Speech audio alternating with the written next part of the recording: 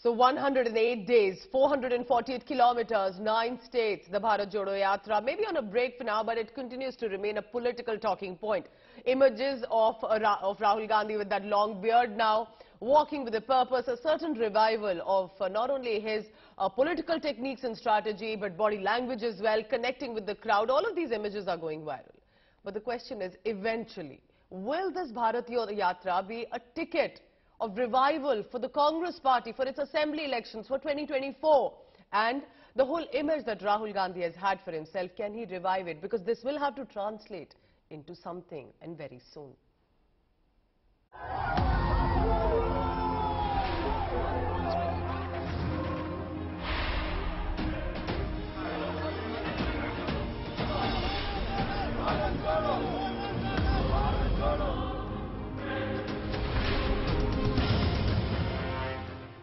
A Gandhi on a Yatra.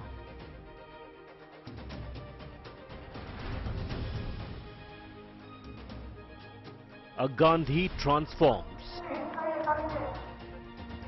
The 52-year-old scion on his Bharat Jodo Yatra has covered 46 districts, 9 states in 108 days of his south to north footlog so far.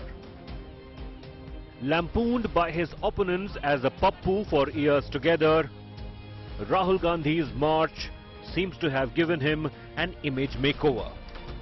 इनकी सारी policies डर फैलाने की policy. All the while, through the trek, the Gandhi scion seems to have fashioned himself as a Congress ideologue, a leader on a longer-term mission detached from routine party politics. No shortcuts that some in the Congress old guard would certainly have preferred in their quest for power.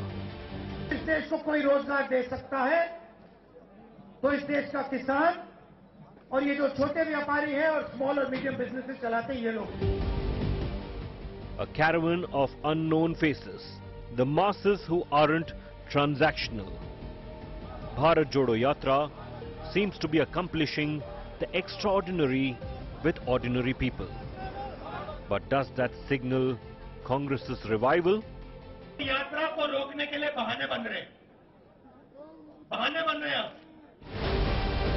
A feat being executed with precision, resources and zeal.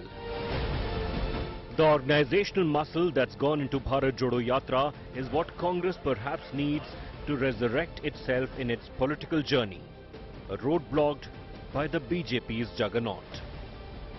Bureau Report, India Today.